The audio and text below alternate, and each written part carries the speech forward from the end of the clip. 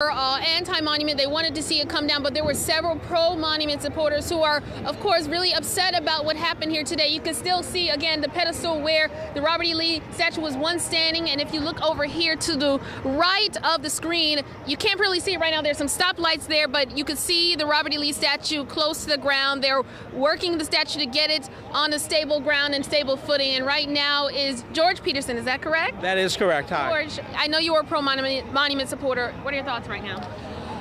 Well, my thoughts are really focused towards the future and what we need to do to see about undoing all the damage that Mitch Landrieu has done to our city. Yeah, you know, I was at a press conference today, a special address. He talked about how this is a bad symbol of our past, having the Robert E. Lee statue up there. Your thoughts on his remarks? I think he's delusional, if you ask me, because Mitch Landrieu has been pushing this narrative for the past 2 years solely, in my opinion, to further his own political career onto the national stage. Before 2 years ago, this was a non-issue for the most of the city. Even at the commissions, the public hearings for the Historic Landmark Commission and for the Planning Commission 2 years ago, the majority of the citizens who were there were against this. So, you know, he's only doing this for his own selfish purposes. In your opinion, why should they have stayed up?